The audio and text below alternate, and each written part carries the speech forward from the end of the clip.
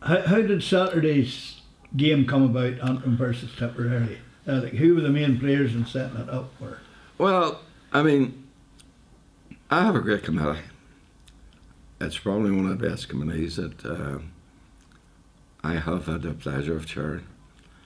And we delegate different jobs about, and people go and do it, and you'll meet and you'll see a lot of them running around the pitch, even this morning, doing work.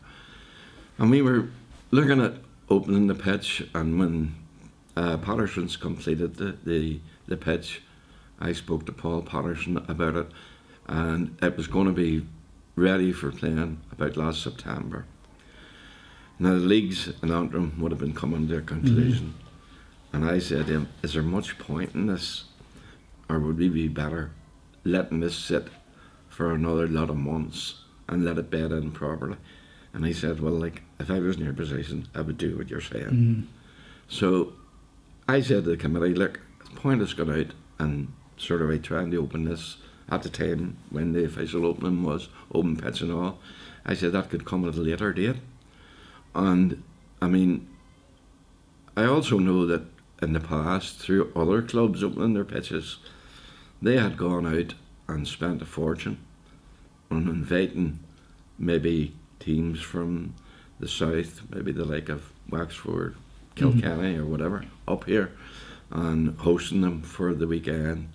And I mean, we had spent enough money in this place, and I didn't think that, you know, the occasion that we'd spent that type of money would be really value for money, considering that like we've spent quite a bit of it.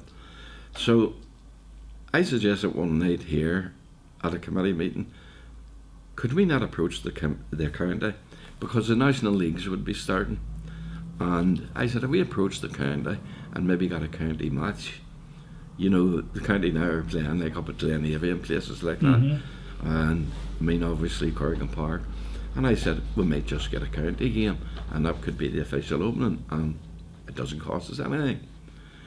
So we, through our secretary, brilliant secretary, really, Eugene Gallagher, we approached the county, Frankie Quinn, and Frankie was very much favourable and thought about it and said, yeah, okay.